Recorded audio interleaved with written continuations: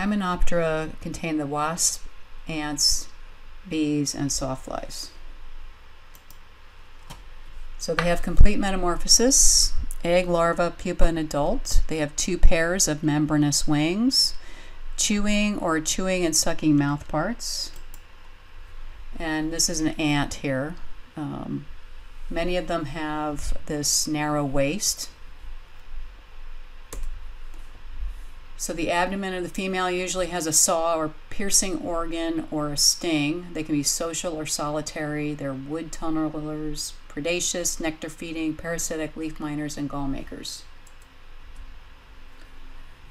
So birch leaf miner is the larva of a small black sawfly. The adult sawfly lays eggs in new leaves, and the larvae emerge and feed on leaf tissues. You can kind of see that right here. It's very tiny, but it's there, leaving blotch-shaped or winding brown mines. Mature larvae are flattened and may be up to ½ an inch long. The larvae drop to the ground. They pupate in the soil for 2 to 3 weeks before emerging as adults, and there may be up to 4 generations per year. So vigorous gray, white, and paper birches are the most commonly attacked.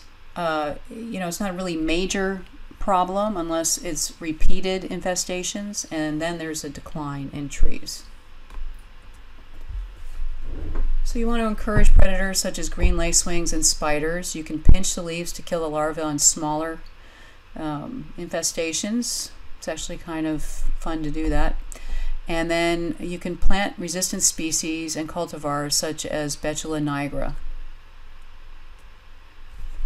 Elm leaf miner is going to be found on the camperdown elm. They feed between upper and lower surfaces of the leaves. You get these large brown to gray blotches on the leaves, and the damaged leaves will just remain on the tree throughout the growing season. Of course, they're not going anywhere. So Scotch, Camperdown, English, and American elm are going to have this. The adults emerge with the breaking of the leaf buds on most elms. And usually when we have this class face to face, we can catch this happening on the Camperdown elm on campus. I was there about 2.5 weeks ago. I did not see them yet. So mid-March through mid-April, depending on the temperatures.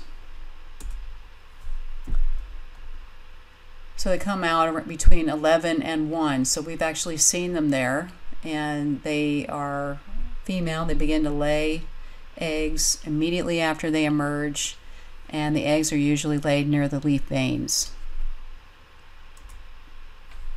There are 5 instars of the larvae. They eventually drop to the ground. They pupate through the summer, fall, and winter. There's only 1 generation per year. So natural predators can include an assassin bug that might help control populations. You can pinch or pick or destroy infested leaves to kill the larvae. I can say that most Camperdown elms you're going to see out there will have this, and I don't know if there's much you can do about it. So sometimes you'll see galls on roses, and there's 2 types, spiny rose gall and mossy rose gall. The spiny rose gall is caused by centipede wasps. They produce small hard caverns that are armed. There's sharp spines on the exterior. This is actually the mossy rose gall in this picture. Here's the spiny rose gall. Usually occur on the surface of the leaves, sometimes on the stems. They don't appear to harm the plant, and this particular, the spiny rose gall, only develops on wild roses. Here it is again. The mossy rose gall can exceed the size of a golf ball. It also appears to be harmless to the plant, but you will see this only on domestic roses. So one is on the wild and one is on the domestic. So they overwinter in galls on rose stems, leaves, buds, and roots. And you can see this is what they look like in cross section. They emerge in the spring as adults. You want to allow parasites to control the wasp population. You can hand remove or prune galls if aesthetics are a concern, but they're not going to hurt the plant.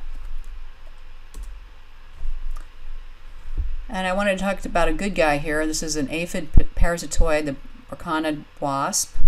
So the larva hatches and develops inside the aphid, eventually killing it. And actually I've got a great video on that, so check it out. It's a tiny white grub. Once it completes, it pupates and turns the body into a mummy. And this is what the aphids look like. So if you've had aphids, especially on the vine maples, it seems like, there's maple aphids on vine maples. This will be on the underside of the leaves, so take a look out there. I'm sure you're going to see them.